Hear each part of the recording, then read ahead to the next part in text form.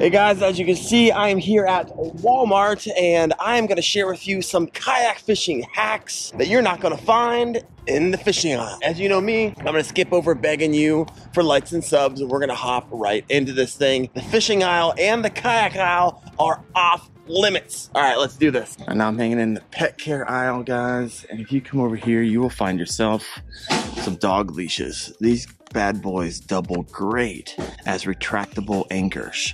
As you can see, all you do is tie your weight to the end of it and hook this up into the back of your kayak crate and you have yourself an awesome retractable anchor. Just keep in mind the depth or body of water that you're typically fishing, because these are 10, 16 feet. Some of them get a little longer as well. They're not too expensive. You got $10, $12, $17 for the 16-footer. The beauty of the retractable dog leash is you don't have to have a ton of rope laying around your kayak. So here we are rolling up to the backpack aisle, guys. These are great for a behind-the-seat backpack.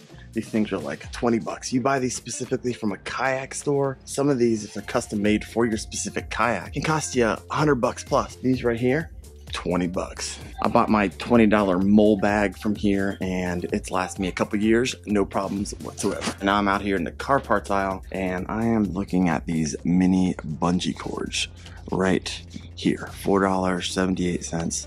And these things are great if you're going to build your own kayak crate with rod holders. I actually did a design on this and you can check it out at the end of this video. I'll put a link in the description. The bungee cords are really great for putting a top net or mesh on the top of your kayak crate so all your stuff doesn't fall out or blow away in the wind. All right, I'm back in the car parts aisle, guys. If you ever want to do an LED strip on the side of your kayak, you can buy them back here, but these are probably higher quality. But if you head over to the electronics section, though these are $20 here, over there you can buy some for $5, so completely up to you. All right, back in the car detailing section, found a sponge, guys. These are awesome. Of course, if you get water in the bottom of your kayak, you can get it out. Oftentimes I use this in the morning when there's a bunch of dew on my seat, so make sure it's dry so I don't have a wet butt the rest of the day. Oh, they have it. Guys, this stuff is great. As your kayak is made of polyethylene, this is going to be a great protection against UV rays, the 303 specific. So Walmart doesn't usually have this, but they do now, which I'm pretty pumped about. I'm back in the hardware section again, and I picked up some of these carabiners. Guys, I love carabiners for a variety of different reasons. One, you can create some DIY leashes with them, which I've done a video on that. I'll put it in the description below. But also, I love tying carabiners just to a cloth to have next to me. I'm catching fish, they're slimy, but also one of the key reasons is, especially since I video my fishing, is that a lot of times when that fish gets up in the boat, it's flopping around, it kicks water onto my screen. If I don't have a cotton shirt on, it makes it real difficult to wash off my camera screen. So I always have some type of terry cloth. So I'm always gonna have one of these with a cloth attached near my seat. All right, moving on. Just found this in the hardware aisle as well. It's a quick snap. It's a nice little clasp.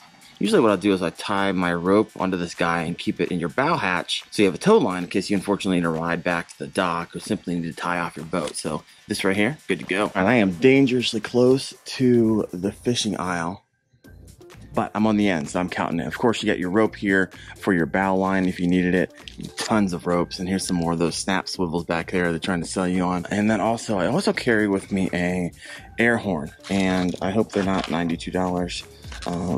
Nope, $6.48. And these are great. Always throw it in the back of my kayak crate in case you need help. You don't want to find yourself in a scenario where you lost your kayak paddle, or if you're a pedal powered kayak and your propeller broke and you don't have a way to get someone's attention. So for $6.50, it would highly benefit you to get one of these guys. All right.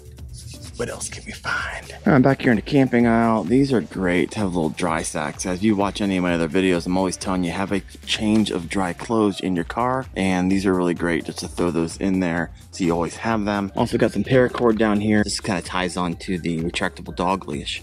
If you fish in places where it's deeper than what the dog leash length is, you can tie on some paracord and get some extra length out of that anchor. Find myself over here in the camping aisle again. And we're over by the headlamps. You don't want to get caught out too late, especially if you fish in the evening. It'd benefit you to get yourself a headlamp. What I primarily use my headlamps for is in the morning. I usually get up super early in the morning. A lot of times it's hard for me to see because I'm there before sunup. Throw it in your behind the seat backpack and you'll be good to go. And they're not that expensive, like 10 bucks. The nice ones are 30 bucks. I didn't know if they have these or not. These are a boater's dry storage box. Guys, these are really great. doing a video on how to take care of your fishing line, and you definitely don't want to be storing it in UV rays or even in place where there's humidity. So having one of these to store your fishing line will help you out, keep that line so it doesn't snap on you, it doesn't degrade over time. Good to go. Ah, here we go. It's a weird place for this, but in the camping aisle, I got some Gorilla Glue, some super glue. Guys, what I love using this stuff for, if you ever have soft plastics that are coming off the hook every time you throw it, put a little Gorilla Glue on the end of that and it'll keep it nice and tight like the whole entire day. If you're having trouble with that, Gorilla Glue or any type of super glue really will work on keeping your soft plastics connected to the hook. I'm back in the hardware section. This is really great, guys. If you're on a budget to have some underseat storage, $11.22, you can stick one of these bad boys right under your seat, and then you can have like your tackle, your lures. I have one. It's a little more expensive. It's like $60. You can actually pull out the drawers, but if you're on a budget, this might be a good way to go to have some underseat storage. So you're not always reaching behind your kayak crate. So if you're looking for something more heavy duty, they got these bad boys too, which is really nice. And also, if you don't have a ton of fishing line that you're trying to store, these Hyper Tough boxes are great as well. Basically, just need a cool, dry place to store your fishing line. These are only $6.34, so significantly cheaper. I found some reflective strips. A lot of times these are found in your camping aisle, but I actually found these over where you get the garage sale stuff. Not sure why. These are great to put on your kayak, especially if you're out in early mornings, or you simply just want other people to see you out in the water. This might be a good idea. And they're pretty cheap too. So I think there's 3 strips in here.